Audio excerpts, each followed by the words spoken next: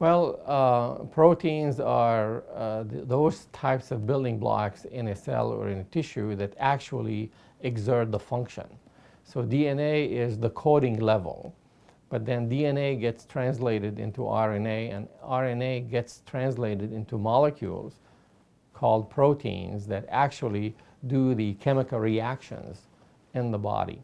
And so proteomics is profiling as many of the proteins, and there are literally thousands of them in every cell and every tissue.